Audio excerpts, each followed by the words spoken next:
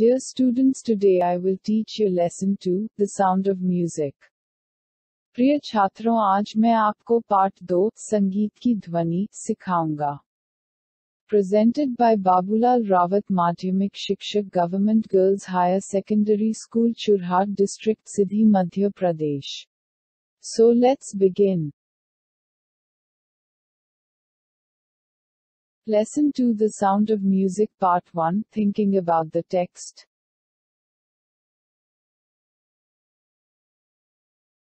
Thinking about the text part के बारे में सोचना. 1. Answer these questions in a few words or couple of sentences each. 1. इन प्रश्नों का उत्तर कुछ शब्दों या प्रत्येक वाक्य में 2-3 शब्दों में दें. 1. How old was Evelyn when she went to the Royal Academy of Music? 1. Royal academy of music में जाने पर एवलिन कितनी उम्र की थी? Answer 1. Evelyn was 17 years old when she went to the Royal Academy of Music in London. Answer 1. Evelyn 17 साल की थी जब वह लंदन में रॉयल अकेडमी ऑफ म्यूजिक में गई थी. 2. When was her deafness first noticed? When was it confirmed? तो उसकी बहरापन पहली बार कब देखा गया था, इसकी पुष्टि कब हुई? Answer 2. Her deafness was first noticed when she was 8 years old and it was confirmed when she was 11. Answer 2. उसकी बहरापन पहली बार तब देखा गया जब वह 8 साल की थी और जब वह 11 साल की थी, तब इसकी पुष्टि हुई थी.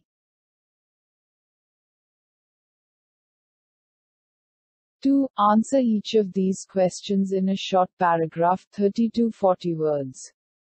तो इनमें से प्रत्येक प्रश्न का उत्तर एक छोटे पैराग्राफ 30-40 शब्द में दें. 1. Who helped her to continue with music? What did he do and say? 1. संगीत के साथ उसे जारी रखने में किसने मदद की, उसने क्या किया और क्या कहा? Answer 1. Percussionist Ron Forbes helped Evelyn to continue with music.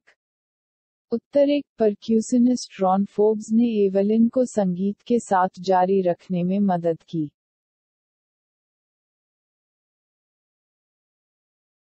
He began by tuning two large drums to different notes. उन्होंने 2 बड़े ड्रमों को अलग-अलग नोटों से जोड़कर शुरू किया. He asked her not to listen to them through her ears but to try and sense the sound in some other manner. उसने उसे अपने कानों से सुनने के लिए नहीं बल्कि किसी और तरीके से ध्वनि को महसूस करने और महसूस करने के लिए कहा.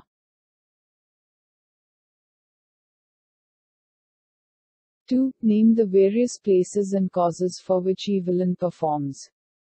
2. विभिन्न स्थानों और कारणों का नाम बताएं जिनके लिए एवलिन प्रदर्शन करती है.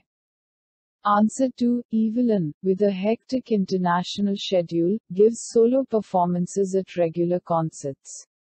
Answer 2. Evelyn एक व्यस्त अंतर्राष्ट्रीय कार्यक्रम के साथ नियमित संगीत समारोहों में एकल प्रदर्शन देती हैं.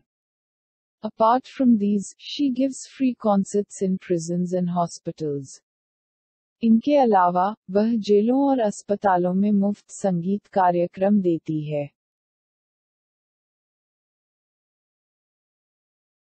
She also accords high priority to classes for young musicians. वह युवा संगीतकारों के लिए कक्षाओं को उच्च प्राथमिकता देती है.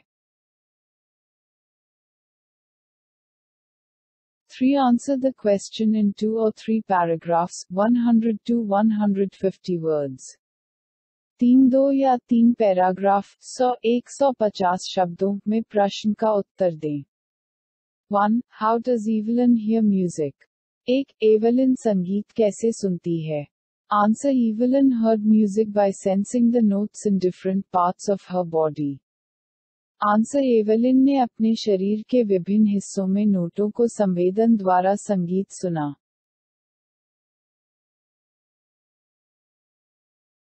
When Ron Forbes tuned 2 drums to different notes and asked her to sense the sound without using her ears. जब रॉन फोर्ब्स ने 2 ड्रमों को अलग-अलग नोटों पर बांधा और उसे अपने कानों का उपयोग किए बिना ध्वनि को महसूस करने के लिए कहा। She realized that she could feel the higher drum from the waist up and the lower drum from the waist down. तो उसने महसूस किया कि वह कमर से ऊंचे ड्रम और कमर से नीचे के ड्रम को महसूस कर सकता है।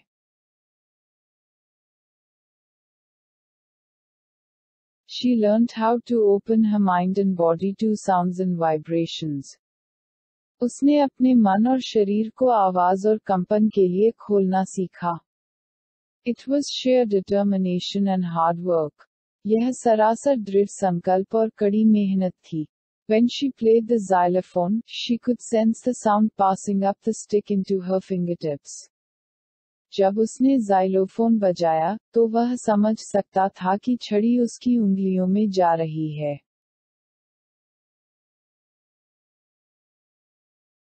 By leaning against the drums, she could feel the resonances flowing into her body.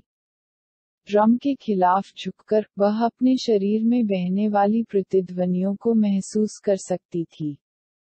On a wooden platform, she removed her shoes so that the vibrations could pass through her bare feet and up her legs. एक लकड़ी के मंच पर, उसने अपने जूते हटा दिए ताकि कंपन उसके नंगे पैर और उसके पैरों से गुजर सके। She herself said that music poured in through every part of her body. उसने खुद कहा कि उसके शरीर के हर हिस्से से संगीत निकलता है। It tingled in the skin, her cheekbones and even in her hair. यह त्वचा, उसके cheekbones और यहाँ तक कि उसके बालों में भी झुनझुनी होती है।